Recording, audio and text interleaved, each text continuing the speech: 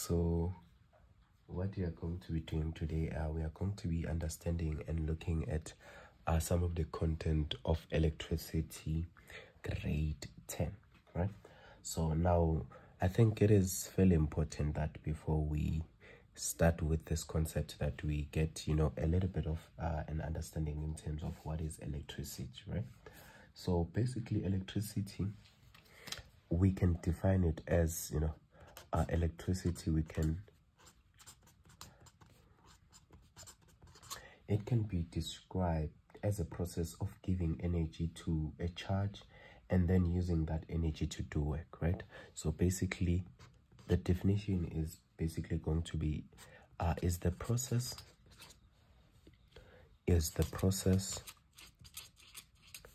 of giving energy. Isn't it that we know that electricity provides us with energy? So it's a process of giving energy to a charge, so that it does what? And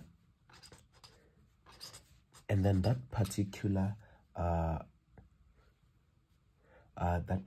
charge, or that particular charge which is being given energy, it is then used to produce work. So it's then using that particular energy to produce work or to do work. So basically that is going to be our understanding of the concept of electricity. Now it is important that we understand that some of the basic thing about electricity, it is that electricity is made up of a power source. So when we say you have electricity, you have a certain component which provides us with the power source. It's usually your power source. When you say you have electricity, it's that particular component which gives electrical energy. So this what it provides, or it gives electrical energy. So that is what this particular power source does.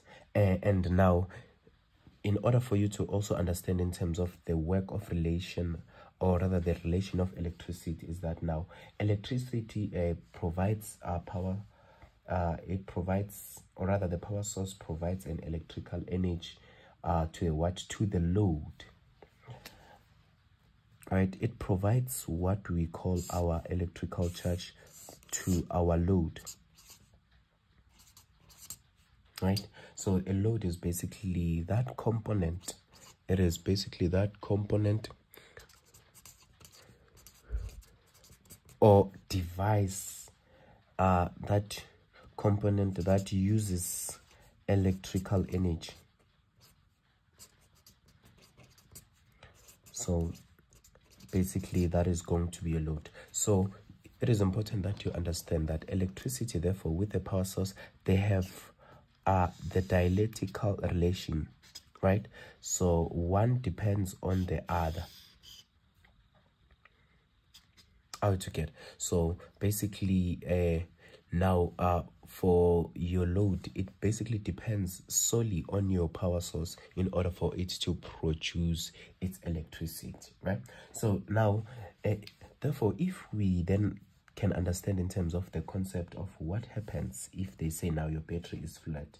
So now basically when your battery is flat, or when you arguably say now this battery is flat, so a flat battery, it is when now there is no electrical energy being given out, right? Which means it's when all the stored energy has been converted to electrical energy. So it's when all the stored electrical energy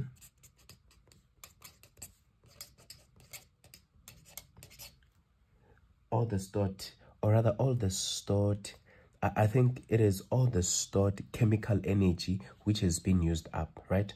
So it's basically all the chemical energy which is then being used up. So it's the chemical energy that is used up as electrical energy altogether. So basically that is the concept of us understanding in terms of what happens to our battery when they say arguably that your battery is flat, right? So now it is important that now your electrical energy can be converted in different formats, right? So our electrical energy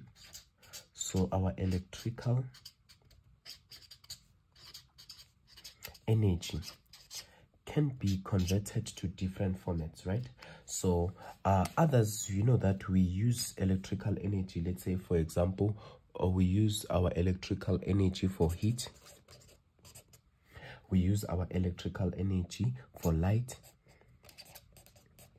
we use our electrical energy for kinetic, and we also use our electrical energy for chemical use. So basically these are some of the different formats where our electrical energy it is being used. So this is just, you know, a little bit of background understanding of the concept of electricity. So which means now when we say there is no electricity, which means now all the chemical energy is being used up, right, to produce that particular electrical energy, right? So that's what we mean when we say let's say your battery is flat. Now let's now get an understanding in terms of what happens when, let's say, you have this basic circuit. Let's say you are given this basic circuit. Let's understand in terms of what takes place in that particular basic circuit, right? So now obviously this you know that this is going to be our cell, right? And this is going to be, let's say, this is our light bulb, right? So now we want to understand in terms of what takes place usually within the circuit. So now we know that basically our cell, what it provides, it provides us with chemical energy, which is then converted to electrical energy. So our cell provides us with what we call chemical energy, which is then converted to what?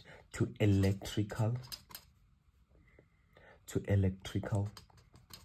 energy, right? But what we find in a cell usually, it's our chemical energy. That's why if you know, it happens that you open a cell, you'll see that there is a powder-like type of thing that you find inside there, because it consists of what? Chemical energy altogether. So this is what takes place within our cell. Now let's understand in terms of what is therefore the functionality now of the wires. So now we are saying these are our conducting wires, and now let's understand what is its functionality. So the conductors basically, what it does, the conductors, is that they take energized charge to the load. So what this, after the chemical energy now have then converted it this energy into the electrical energy, the conductors now so what the conductors do, hopefully this is still visible. So the conductor take the energized the energized charges,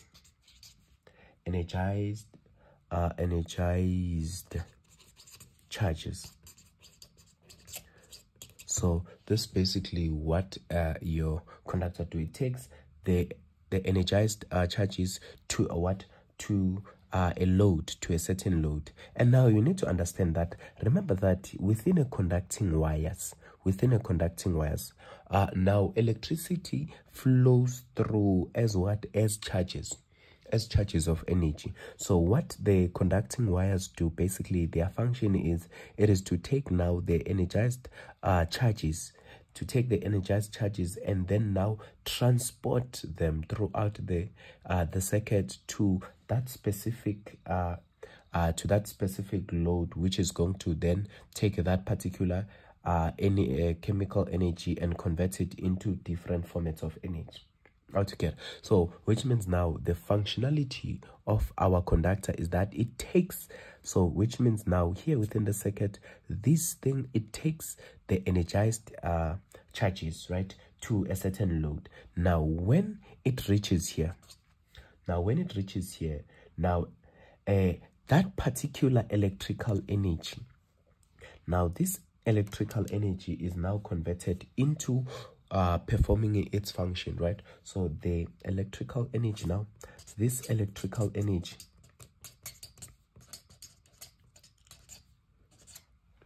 is now converted to what? To light energy.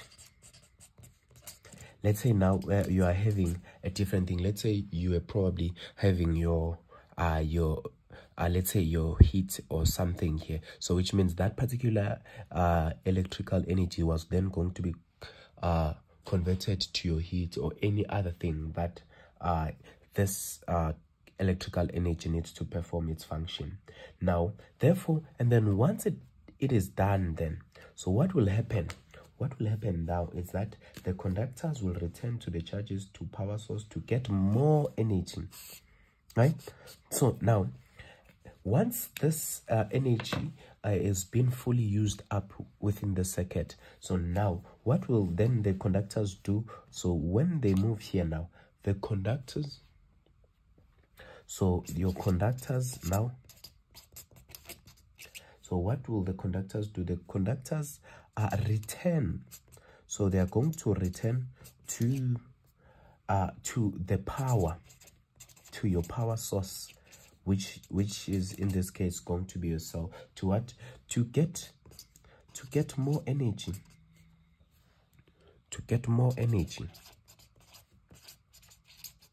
right? To get more energy so that it can continue to light. So basically, this is one of the relationship that takes place within your circuit. Now, your cell takes your chemical energy and converts it to your electrical energy, and then the conducting wires now transport that particular electrical energy altogether. So it takes those energized charges. Remember, energy flows through as charges. Those energized charges into that power, into that load. In this case, it's your light bulb. So which means that electrical energy now is taken and is converted to perform that particular function, whether it's to light or to do anything. And then now, once that all that electrical energy is being used up, the conductors now return back to what? To collect the power source, to get more power source within the circuit. So basically, this is just the general understanding of what takes place within the circuit. Now we are going to look at in terms of now, what is our current, right? So because in our electricity or within our electric circuit, we say we have our current. So basically, the current is the rate of flow of charge. So your current is the rate of flow of charge. So this is going to be your current, right? So now usually now it measures in terms of how does that particular, or how do those particular charges within that particular circuit flow, right? So now usually our current, it is measured as I is equals to Q over time altogether. So now let's firstly understand in terms of what is the significance of the I. So now our I is the what? Is the current strength.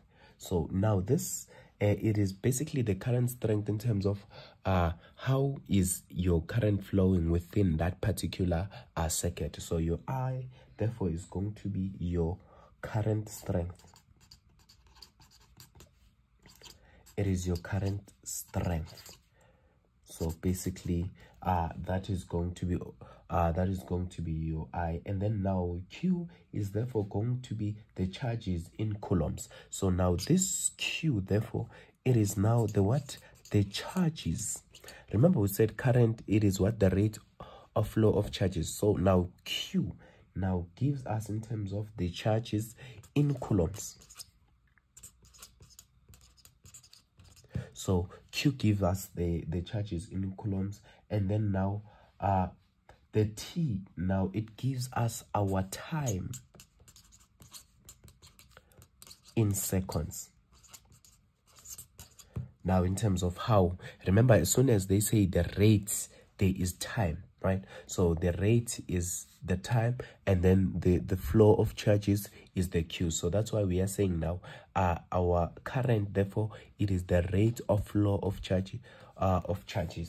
Are we together? So now this is basically the general understanding of this. But moreover, now what is it that we also need to understand about our current? It is that now the SI unit of current. So we have the SI unit. The SI unit of current is what? It is amperes. It is ampere, which is symbolized as what? As your A. So therefore, when they say now, what is therefore going to be the units for your current? Therefore, it is going to be your what? It is going to be your amperes, which is A, right? Now, I think it is also important that we now understand in terms of, we are saying now charges is measured in coulombs, but now what is this coulomb that we are talking about, right? So coulomb is basically is that particular quantity of charge which passes. So basically we are saying now our coulomb. So we are saying now a coulomb is that quantity of charge which passes a fixed point. So we are saying which passes a certain fixed point, a certain fixed point in a conductor. In a conductor in 1 second. In one second. Hopefully this is still visible. In 1 second. Now in 1 second, when what? When this conductor carries a current of 1 amperes, so it is basically going to be the conductor, it's going to be your coulomb. So we are saying now the coulomb is that quantity of charge which passes a fixed point in a conductor in 1 second and carries a what? Carries a current of 1 amperes. Okay, so basically that is going to be our coulombs. So we are saying current, it is the rate of flow of charge. Now we are saying now how to then do we then measure our rate of flow of charge? We are saying now it is going to be your I, which is your Q over T, where your Q represent your charges in coulombs in terms of how are the charges passing, and then now this therefore measures the rate.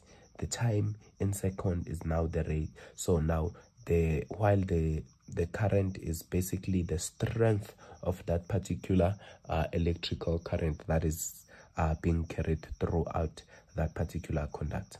So basically this is the overall understanding of current in terms of our electricity. The potential difference. The potential difference, which is commonly known as your voltage. Others they call it your voltage, but basically this is your potential difference. Now and then now we are going to firstly understand the definition of our potential difference. So now across the ends of our conductor. So now, isn't it that we are saying the potential difference is our voltage, and we know that now this is therefore going to be what? It is going to be found, or it is within across the ends of the conductors. The ends of the conductors. It is the end of conductors. It is across the ends of conductors. Is therefore the energy. Is that particular energy transferred per what? This is going to be per unit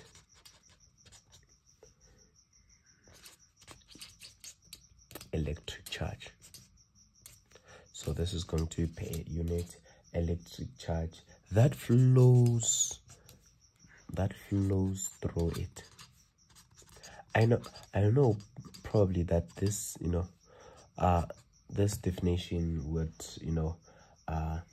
so, but basically now what potential difference is that now our potential difference is it measures the work done over your charges, right? So now, which means now the V, remember the V, it is the potential difference, and potential difference we are saying now it is measured in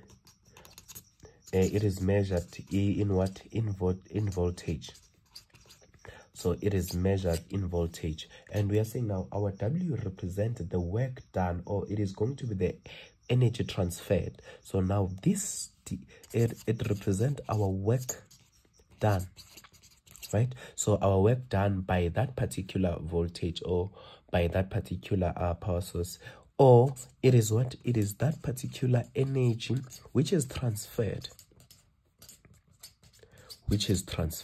So basically that is going to be your W, and your Q now, it is the charge. Remember that now the energy that is transferred, the energy that is transferred within your circuit, it is transferred through charges. So therefore your Q, therefore it is what? Is the charges.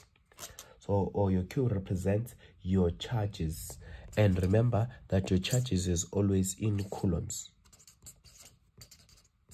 So this Q measures that. So now basically if let's say now you are having, now while we are still on potential difference, now there is this analogy which I want to use. Now let's say for argument's sake, you have this as your cell, right? You have this as your cell, and you are given your resistor here, and you have this, your switch, and they say your switch is open, right? This, and then you are having now your voltmeter, which is always connected in parallel to your cell. So now we are saying we have this thing called an EMF. So now, what is therefore our EMF? So basically our EMF is the voltage measured. So our EMF is the voltage measured when our switch S, or when this switch, let's say we make this our S, is the voltage measured when the switch is open, or is the voltage measured across the terminal. Let's use the right wording, across the terminal, when our what? When our switch is what? Is open. So now when you are having an open switch, now this, when you are having an open switch, now you are going to have your EMF, or rather the voltage that is going to be measured here, it is going to be our what? It is going to be our EMF. Our EMF is going to be now that voltage measured when the switch, or our switch S, is open.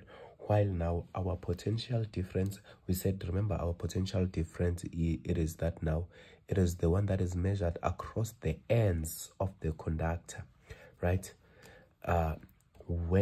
So which means now for you to measure the potential difference of the circuit, the switch firstly must be closed, so that you can know in terms of how of your potential energy, or your energy is being transferred per unit within that electric circuit. So now, which means our potential difference, it is when this is closed, to understand in terms of how of the energy is transferred per unit charge that flows, or per unit charge within this particular circuit. So that's therefore the distinction between our potential difference and also our EMF. So now we are looking now at what is therefore the relationship of resistance and also our Ohm's law, right? So now on a general basis, we can say now basically our resistance, I think from the word resist, we can say that now it is one that opposes the flow of electric current altogether.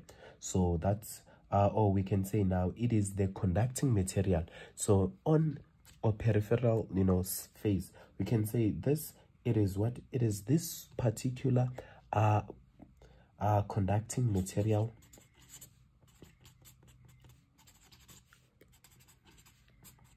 that opposes or the that is the opposition or opposes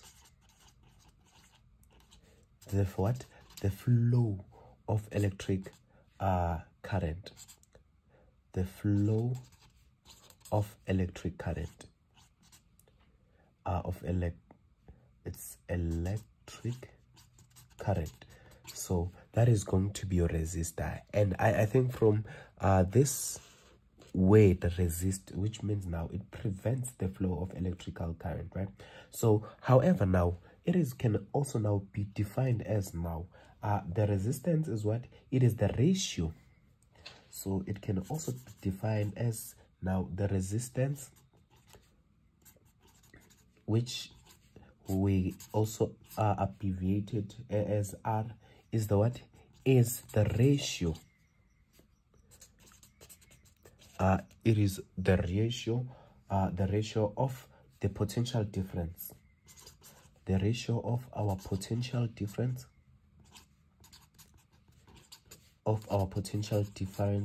which does what, across the resistor and the current through it or in it. So it is what, it is the ratio of the potential difference and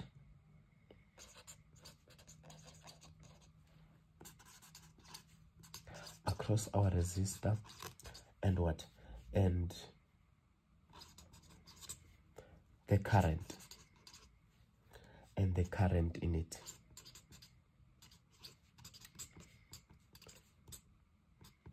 Remember that our if we measure our resistance, so our resistance, remember when we measure our resistance, it's always what, it is always what, it is what, the potential difference. So it's V over what, our I, right? Which, this is your potential difference, this is your current, and this is your resistance altogether. So therefore that is what basically our resistance is about.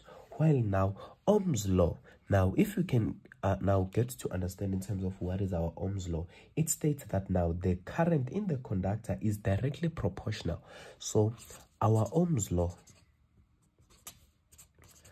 states now, it states that now the what, the current in a conductor, the current in a conductor is what,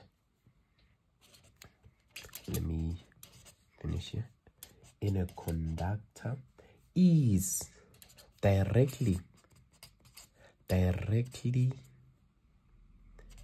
proportional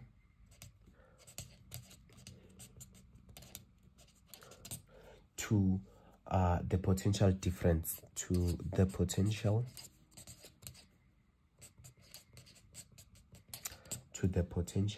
difference across it, to the potential difference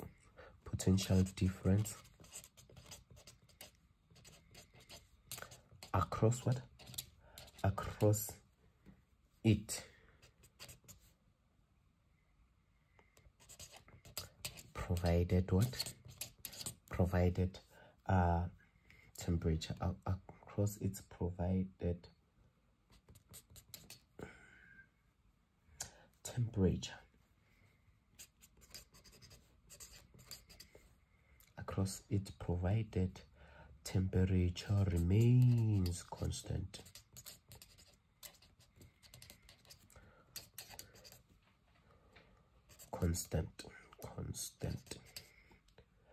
So basically that is what basically that is what our Ohm's law states. Out again. So our Ohm's law, which is given by what? It is also given by V, which is equals to your IR. That now it is what? Our Ohm's law states that now the current in a conductor is directly proportional to your potential difference across it, provided the temperature remains constant. So basically that is our understanding of our Ohm's law. So now we are going to understand in terms of what is we're going to understand in terms of the different connections now, in terms of what happens when your connection is in series and what happens when your connection is in parallel, right? So I think just firstly from the word series, one can think of something that is joined, right?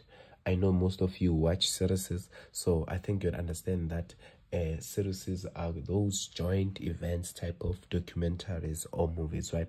So think of series of something that is joined, right? Something that follows a certain pathway, right? So now one thing that we then therefore need to understand about series is that now there is only one pathway for a current to flow. So now can you see that if we are saying our current is connected in if our current is connected in series, so what will happen? So it is going to have one electrical pathway. Let's understand that. Now, can you see if our current flows here, can you see that it is only going to have this route to flow going back here, right? It is only going to have this one route only to flow, right?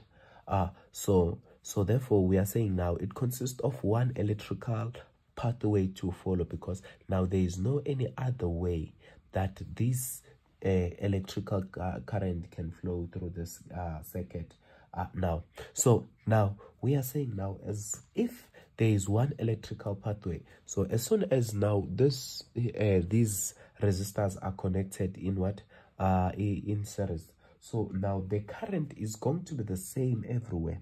So now the current that flows throughout this circuit, the current is therefore going to be the same. It is going to be the same in the entire circuit. So the current that will flow here, let's say you have your ammeter one here, let's say you connect your ammeter one here, the current that is going to be measured here, and if you connect another ammeter here, it is going to be the same, because the current that flows through your series circuit, your series circuit, it is the same, right?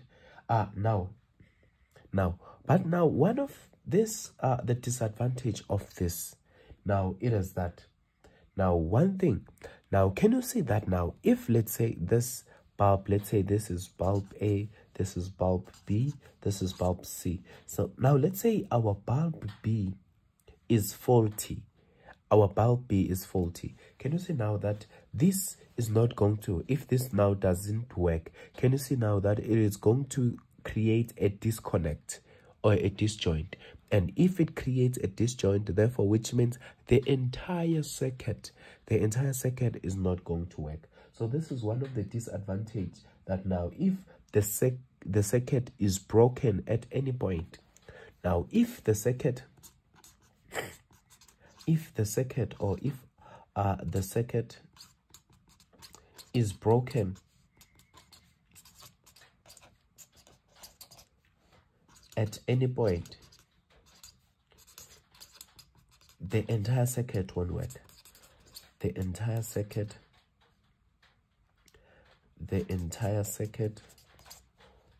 won't work. So basically now that is going to be one of the biggest challenges of connecting your resistors in series together, is that now Now if one stops to function for some other weirdly odd reasons, the entire circuit, it's not going to work. However, now one thing that we need to take note now about the potential difference of this is that now let's say the cell here, the cell that that is provided to us here, it's 1,5 and 1,5. Let's say you are having 3V that provides this entire circuit. Now the cell, all of the 3 cells are going to share this potential difference evenly. So which means now the supply of this cell is going to be divided evenly. Okay, which means this, for example, which means in this case, this is going to receive 1V, this is going to receive 1V, and also this is going to receive 1V if it is given that all of these bulbs are the same altogether. So we are saying now what happened is that now the cell, the supply of the cell is divided up into 3 equal parts. So the cell is going to be divided into 3 equal parts of this particular circuit if they are if they are connected in series and if these bulbs are the same altogether. So that's one of another advantage of your series circuit. So now let's come this side and look at our parallel. Now remember, we are trying to to compare this. Now one thing that you can already see, can you see that already this consists of alternative pathway? To get to think of it, can you see that the current can flow here, comes in here, and flow back here, or it can decide that it flows this side and this side, or it can decide that it flows here,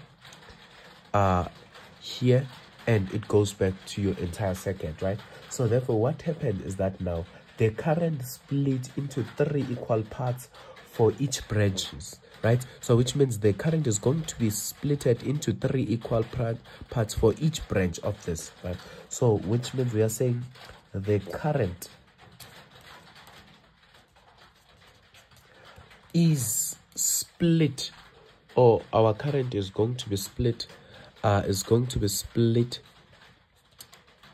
into 3 into 3 equal parts.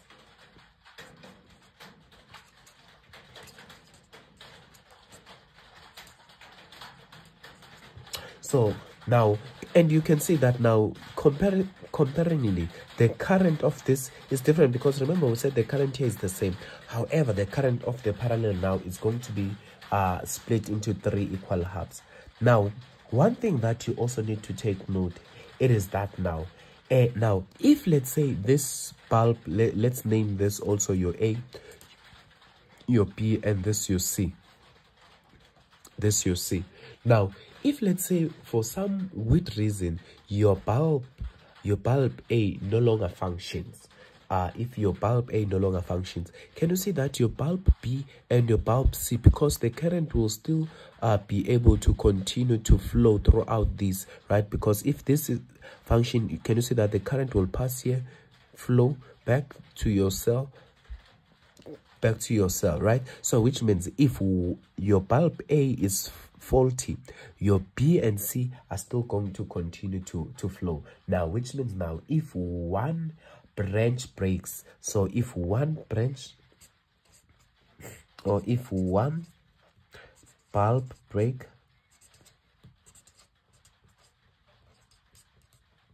what will then happen?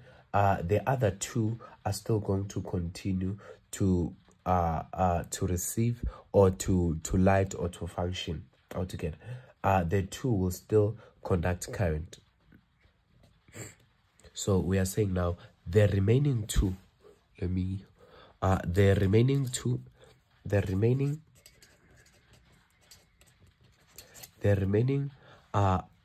bulbs, or the remaining 2 bulbs will continue to what? It was going to continue to function or to light, right? So which means now if this one bulb breaks, now this is going to continue, the other two are still going to continue to function.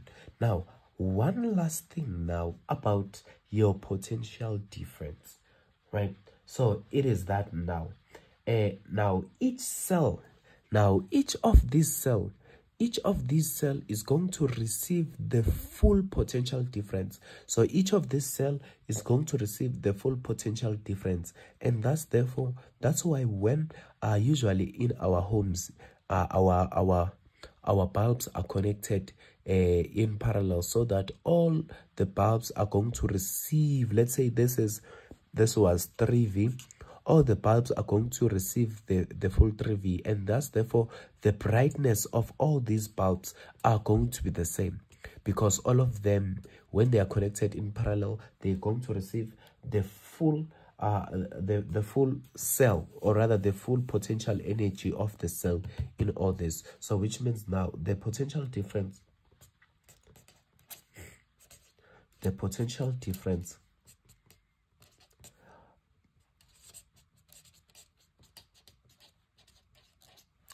hopefully this is still visible, the potential difference provided by the cell is going to be the same. So the potential difference across the parallel cells, or the parallel bulbs, is going to be the same.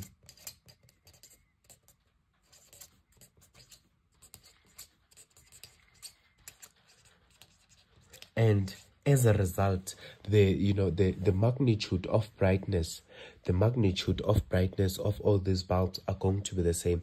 While here comparingly, if these were not the same, the brightness of these were going to differ in 3 stages. The other was going to be much brighter, much dimmer, and the other one dimmer. Altogether, while in parallel, all of them, they are going to be their level of brightness is going to be the same. So which means when we are saying the level of brightness is going to be the same, which means they're going to light in the same magnitude. So basically that is it when it comes to our parallel connection versus our series connection. So these are some of the distinctions that one needs to take note of. Now let's now look at our resistors when they are connected in series. So now let's look at the last component. Now we are saying resistors in series. Now what do we know already? We know that now in resistors in series, the current is the same through each resistor. So the current, remember we said the current here is the same. So that's what we've emphasized, that the current now, if it's in series, the current is going to be the same. Now, however, your voltage is going to be split. It is going to be split up across the resistor. It is going to be split up across the resistors. So now our voltage is going to be split up. That's why mostly one becomes a little bit brighter, while the other one becomes a little bit dimmer. Now another thing that now we said, now for example, usually now the voltage is directly proportional to the resistance in the series combination. So we are saying now the voltage here is usually what? Directly proportional